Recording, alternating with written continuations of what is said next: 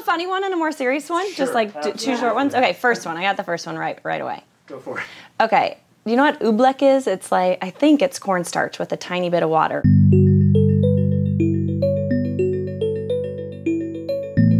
Ambiguity is like being put in a stranger's house and told to cook them dinner. And when you hold it really tight, it kind of like, it forms a little bit. And it's pretty weird when you think about it. But as soon as you start pushing on it in a non-symmetrical way, all of a sudden it like slips out of your hands. You get there and you don't know what they eat. And it's somewhere between a liquid and a solid. You don't know if they're vegan, vegetarian, pescatarian.